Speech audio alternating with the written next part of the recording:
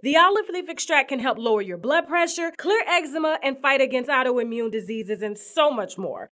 Visit EmbracePangea.com to treat your intimate areas with the products it deserves.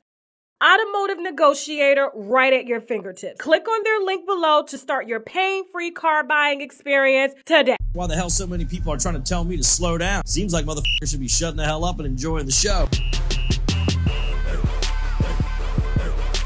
All right, now let's start with Apryl and Fizz. Apryl is out here telling us that this is the best sex that she's ever had with Fizz, okay? Like, we give a damn. I know that this relationship is for a check, okay? But I'm gonna tell you something that Moniece from Love and Hip Hop told me when we got on the phone. I don't even think Apryl is really having sex with Fizz, okay? I think the reason Apryl is saying that this is the best sex she's ever had is because, you know, if you remember, there was an episode of Love and Hip Hop when Omarion had admitted to being not circumcised. I think she was actually... I think she told that business.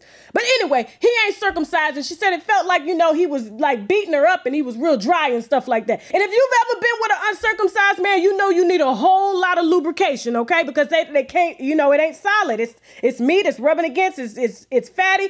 It's just saying, So I can understand her saying that this is the best peen that she's ever had, but she's really enjoying other women, okay? Because apparently, according to Moniece, she's in a polyamorous relationship, which means Fizz is giving her the pee, and then she's got a girlfriend giving her head. So of course, this would be the best sex that she's ever had if she's got people that are great at different things. It makes sense. But I'm just saying, don't come out here and act like Fizz is giving you everything that you need in bed, and you have been sleeping with this woman and her girlfriend's girlfriend, okay? That's what Moniece said, all right? And you guys know I have not spoke on Apryl and her shenanigans on the internet, okay? She's out here telling, you know, her business, who all she done smashed and who wants to smash her, as if we care. And she's even smashing and having a public relationship with her ex-baby daddy's almost damn near best friend. Well, he can't say that they're not best friends because they were. And I just want to point out, ever since Apryl told us on Instagram that she had to work as a nurse and Omarion wasn't paying child support, and I understand why he wasn't paying child support because he ain't had no damn money to pay her, okay, until he got back on tour. She was draining his damn money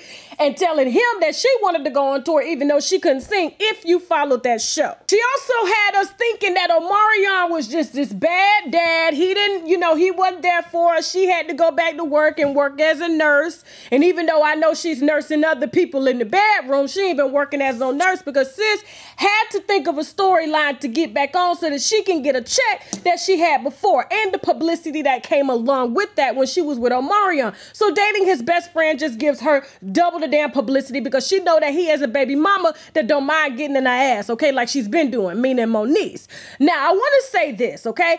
She has been trying to paint this picture about Omarion for a very long time, but the only person's character we've been seeing that's actually flawed is Apryl, okay? You out here telling your body count, you out here showing your vagina on Instagram, knowing one day that your son's gonna have to view that, but yet you want us to somehow believe that Omarion was all bad just because he was uncircumcised? Get the fuck out of here. All sis needed was some extra lubrication, and that uncircumcision would have been damn good to her. But instead, she wants to go out here and trash this man, and yet this man is actually showing his character, but not saying anything, okay? Because that's how you really get to view a person. When a person is louder than the other person, meaning me, I'ma tell you, giving me as an example more about myself than somebody that's just sitting here allowing you to guess who they are, okay? So she wants us to believe that Omarion's this bad man, but she's the one out here sleeping with everybody, including his ex-best friend, and showing how much of a 17-year-old thought that she acts like, because I'm truly getting teenage vibes from Apryl, meaning she didn't have